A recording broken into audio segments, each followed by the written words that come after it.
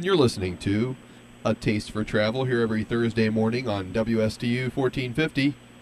Travel Plus Vacations is our sponsor agency. Travel Plus is located at the corner of US 1 and Cove Road. You can get in touch with them at 283-7118 or go to their website, vacationdoctors.com. We've decided that we've got a place here you can travel on a tank full, actually probably less than a tank full, get away for the day and have a nice little getaway down to the Palm Beaches. And we have available today to talk to us is John Blades, who's with the Flagler Museum. And John's available to talk to us this morning about the property down there, maybe a little bit more of give some people an idea of what you can do at the Flagler Museum, which of course is better called Whitehall. Good morning, John. Good morning, David. Yeah, maybe you can kind of tell us a little bit more about maybe location and an idea of maybe if someone's never been down to your area in the Palm Beaches, maybe they can kind of get a feel for what the Flagler Museum has to offer down that way. Okay. Well, the Flagler Museum is located on the island of Palm Beach, which is directly due east, I should say, of West Palm Beach. It's a National Historic Landmark. It sits on 8.5 acres on the shores of Lake Worth, and it's open to the public year-round, Tuesday through Sunday. Now, with I guess the different events that you have down there, what are some of the things that someone would be looking into or maybe seeing? What Flagler had put together, I guess, when he built the Whitehall there back in, was it the 1900s? Yes, actually, they started construction in 1900 and completed it in 1902. And we opened the Whitehall as the Flagler Museum in 1960 to the public. And as I mentioned earlier, it's a National Historic Landmark. As a museum, our primary mission is really twofold: to preserve this National Historic Landmark for future generations, and secondly, to use it as a means of educating people about this incredible time period in American history. So we have a huge range of programs that include a music series, a lecture series, changing exhibits, a cafe, a museum store. We work with the schools extensively, and of course, our the primary exhibit we have is the building itself, which has been completely restored and looks just as it did in 1902. Wow. Now, I know there's quite a few rooms down there. What can you tell us a little bit some of the accommodations and what he had to live in back in those days? Yeah.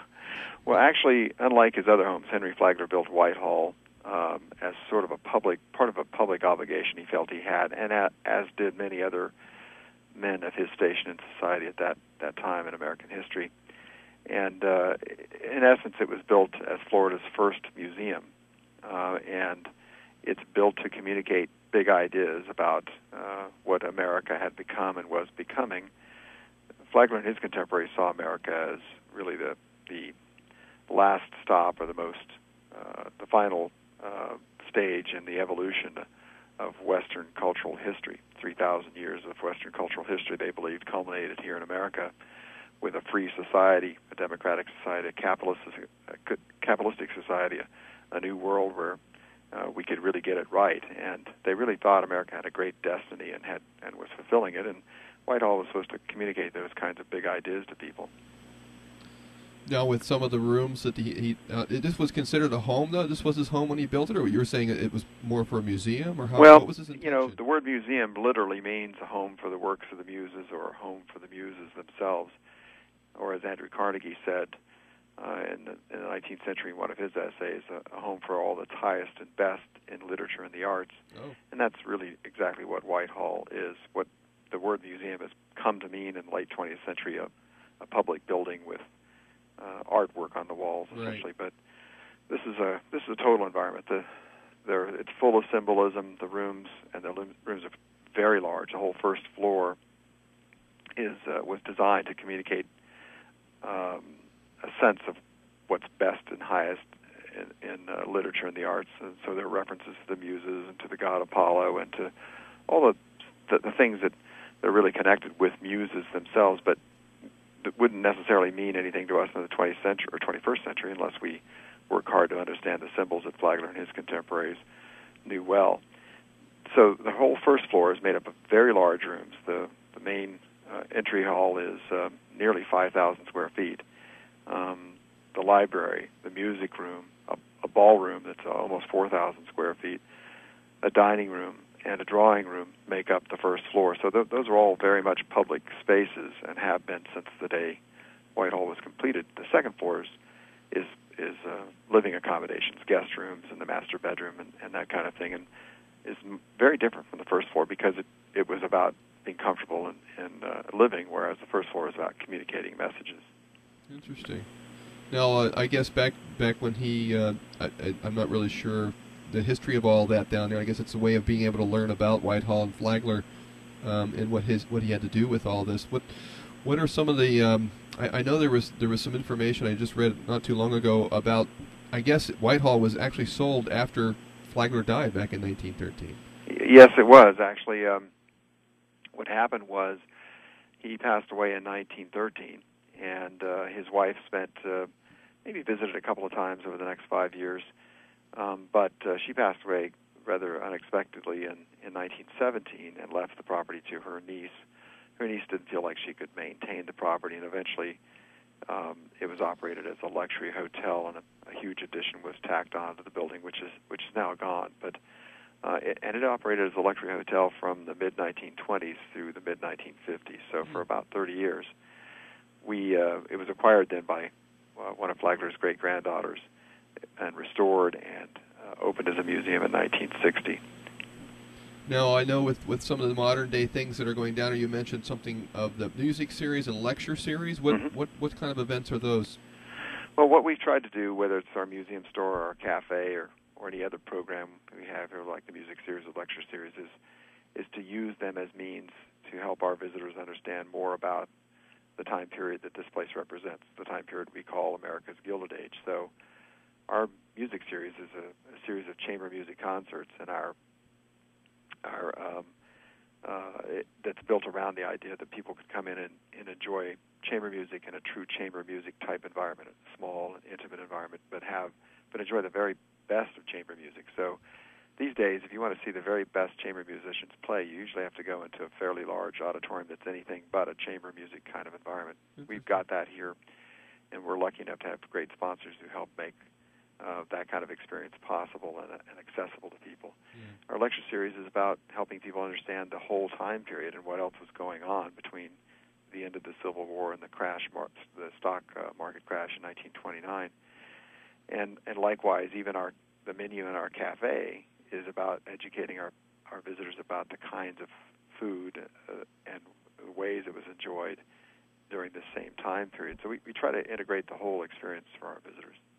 And this was, as you mentioned, the cafe, so the food is really set back in that time as well? Yes, what we actually do is serve tea. Tea was phenomenally important throughout the world, but particularly in Europe and America up until the early 20th century. And we serve a blend of tea that is unique to us. It's called Whitehall Special Blend Tea. That's actually comprised of a blend of the two most popular teas in the late 19th century. And we have tea sandwiches and everything else that goes with the tea. And while I know that your male listeners might be thinking, why would I want to come have tea? It turns out that first of all, these tea sandwiches, they look harmless, but they're not. They're really calorie-packed. I don't think most people can even finish the meal they have here. We basically serve it as lunch, and it's a great environment in a new building we built that houses the rail car and has a terrific view of Lake Worth. So it's a terrific experience for our visitors, and they get to learn something about how important tea was at the time, and have a tea the way they did here in Palm Beach 100 years ago. Yeah, that's pretty interesting, and I know the hours. What's the schedules that you have? Like, for instance, is the cafe open a certain time while you're visiting Whitehall, or is there certain schedules? That yes, you have the cafe is only open from Thanksgiving, from the Friday before Thanksgiving to the Saturday of Easter weekend. That's our peak season here, and it's open from 11:30 to 2:30 each day. We're open every day of the week except Mondays.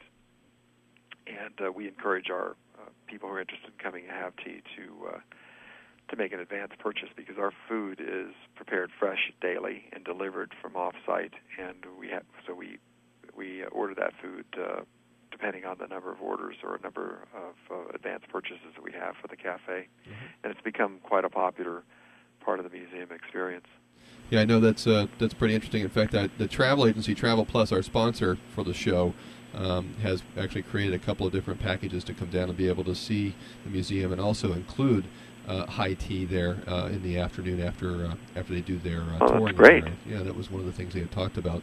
So if anybody is interested in maybe learning a little bit more about some of these packages, maybe be able to take one of the motor coaches that leave here from the Treasure Coast and go down, or do it on your own. Two different ways of being able to visit that area, the Whitehall and Palm Beach.